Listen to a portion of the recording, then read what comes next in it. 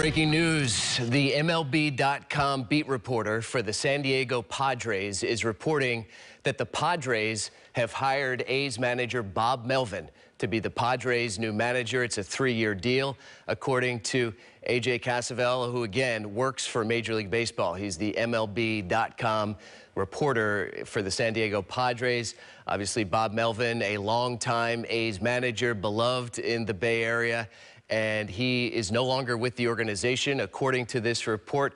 The A's, according to this report, allowed Melvin to interview for the Padres job, so there is no compensation heading to Oakland as a part of this deal. And obviously, with the A's future in Oakland up in the air, this just adds more uncertainty to that organization as they try to plot their future. We'll have much more on the Melvin story coming up on KRON 4 News at 5, 6, 8, 9, and 10.